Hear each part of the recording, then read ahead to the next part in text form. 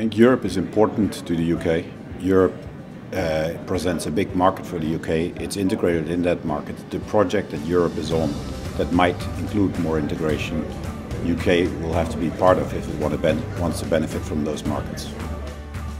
If you talk to people in the street, I don't think that they perceive the UK as being part of the Union, because the UK has been quite distant in the whole process. And actually it was been quite far from the big troubles of the last few years, which have created so much division and passions about the future of the euro area. Clearly in this city, the top themes are the Eurozone, the crisis in the Eurozone, stabilisation of the Eurozone, and Britain and Europe. The whole question of whether Britain is going to seriously renegotiate the terms of its membership, which sounds a little bit unlikely, and put it, as it will, because this government's committed to it, to an in-out referendum before the end of 2017. We are a second-tier member of the EU by virtue of not joining the euro. I'm not arguing we necessarily should have done. You can have an argument, as Martin Sandbu did recently in a very good piece in the FT, that had Britain been in, the handling of the Eurozone crisis would have been very different, because it would have been growth-orientated in a way it hasn't been.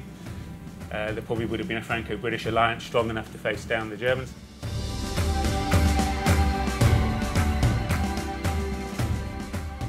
The big question, you said, is whether the euro will survive in the next 5–10 years. Will it? I'm not so sure after Greece. I mean, I think there are two scenarios at this point.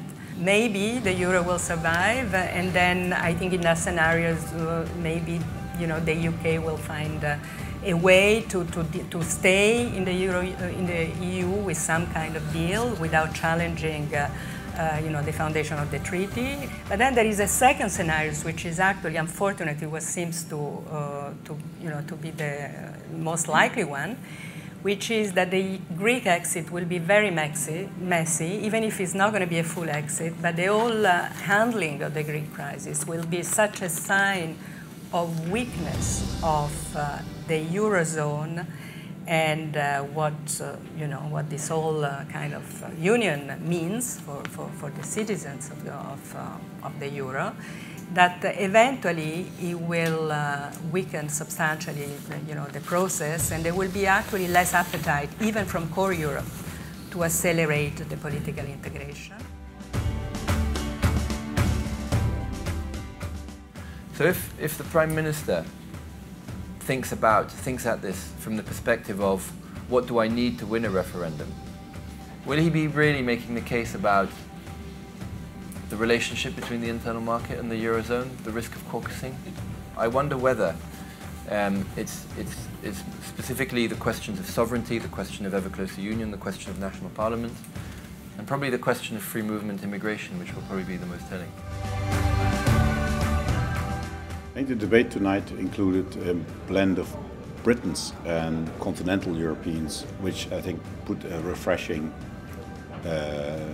angle to the conversation, because the continental Europeans are not that faced at the moment with the Brexit. They're dealing with other stuff.